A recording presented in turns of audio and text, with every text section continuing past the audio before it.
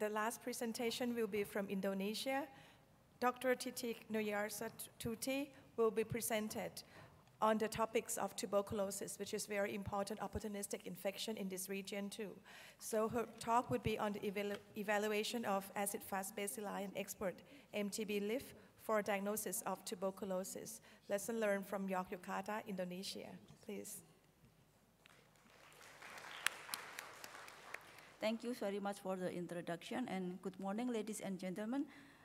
It is as an honor for me to be here today for bring this talk, and I would like to thank to the committee for having me today. And my talk will be about evaluation of AFB and Xpert MTB rifampicin for diagnosis of tuberculosis in Yogyakarta, Indonesia. So without further ado, let's get straight to the introduction. As everybody knows, that Mycobacterium tuberculosis is a leading health problem worldwide, which is about 1/3 of the world population infected by this tuberculosis. In Indonesia, TB cases is alarmingly, especially in our remote place. And as we already know from the data from WHO, Indonesia is ranked as the second burden of TB disease.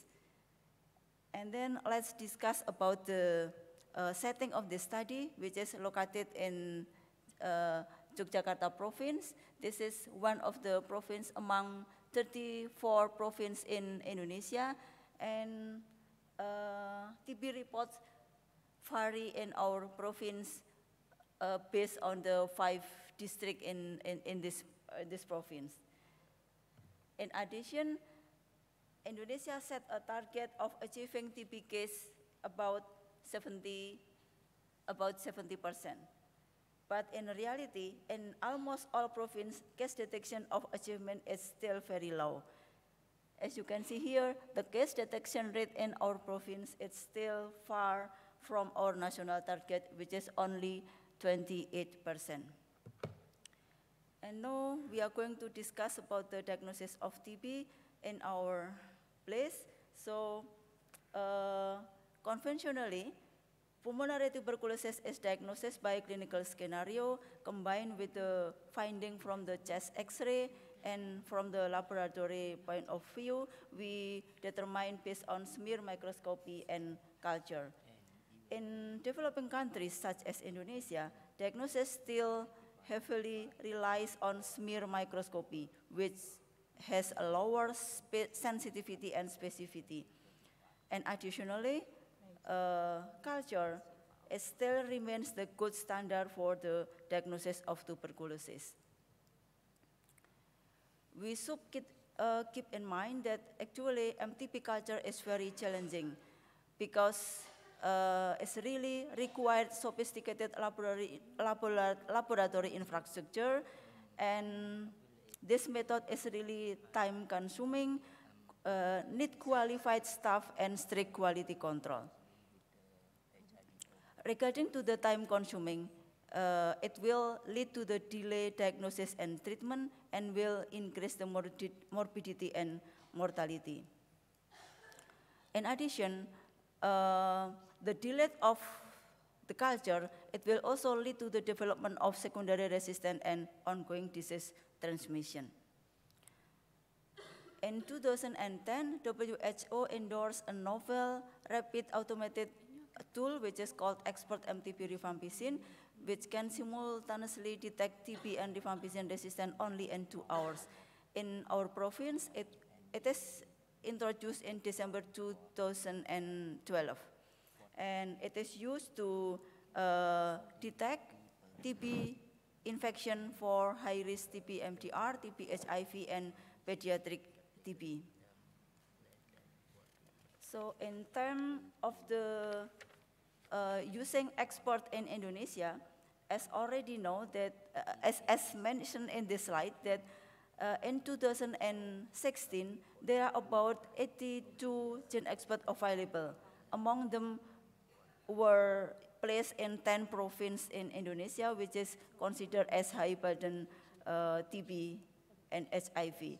And in our province, in Yogyakarta, which is considered as the 5th rank of TB burden, we have about 8 gene expert equipment. And this is the summary list of TB problem in Indonesia. TB is still a public health problem despite efforts to control it using DOT strategy since 1995. There is still poverty, low level of education that lead people are vulnerable to TB, and the number of cases is difficult to determine because there is no certain data, and also the number of cases of drug-resistant TB is increasing. And therefore, there is an urgent need to strengthen tuberculosis capacity in our province. So our study is aimed to strengthen tuberculosis of diagnosis capacity, to evaluate tuberculosis diagnosis measure, and also to describe the epidemiology of tuberculosis case in Yogyakarta. And this is the material method. So it is considered as a retrospective study, which is start 2013 till 2016. And the data is come from the log and national TB program record. So basically our population is coming from the presumed MDR TB.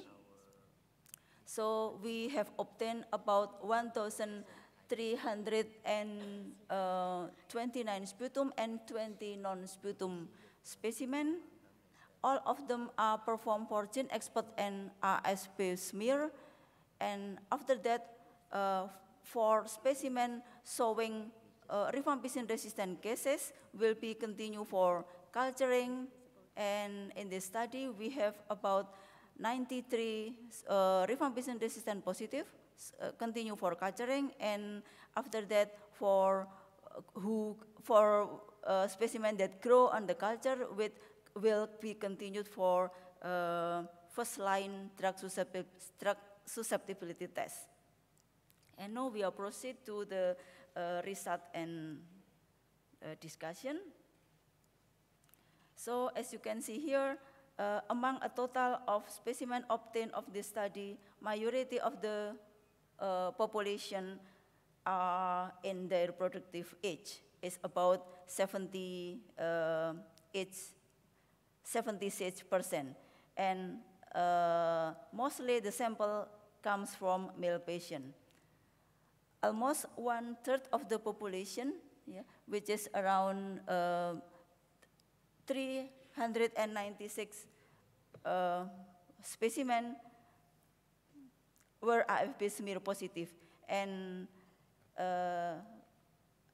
according to this result, it's about 600 specimen so positive for expert assay for TNA-TB. And among the MTB positive case, it's about 14% were rifampicin resistant. Specimen type of this study mostly coming from sputum, which is about 1,300 sputum, and the non-sputum specimen coming from the pleural effusion, bone tissue biopsy, lymph node aspiration, feces, assay test, and also bronchial lavage and liquor cerebrospinal. And among non-sputum specimen, AFB could not be detected except for lymph node, feces, and feces. And then expert assay was only able to detect MTB DNA from lymph node, assay test, feces, and bronchial lavage. In addition, rifampicin resistant specimen among the non-sputum specimen is coming from the lymph node aspiration. And moreover, this is the result comparing the result from the this is the result of the phenotypic DST.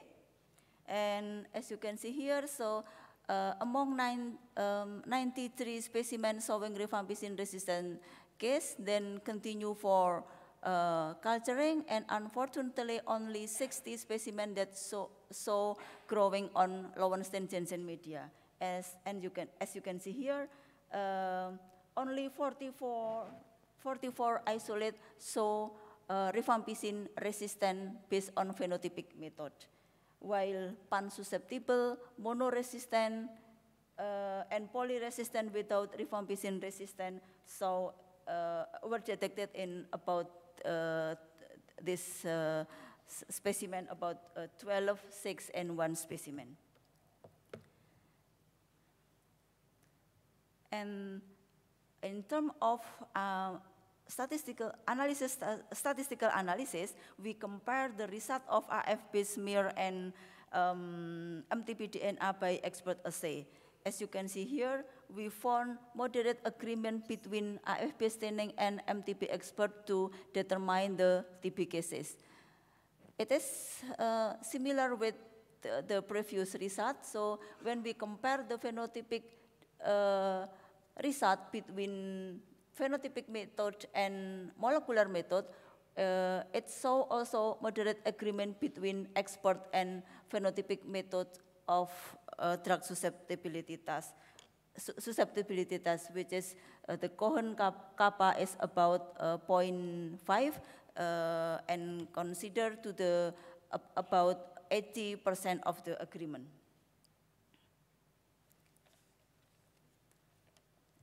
Yeah. And now talking about the annual detection of TB case in our province, it seems that the presumptive TB cases have been steadily rising since 2013. Similarly, positive cases either with AFB smear or expert TB increased as well.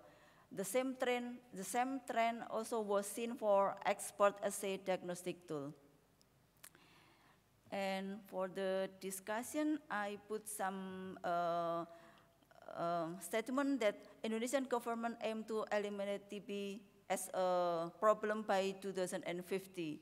But there is still a gap in combating TB, which is we don't have cheap, fast, and accurate diagnostic that can be used for resource-limited setting.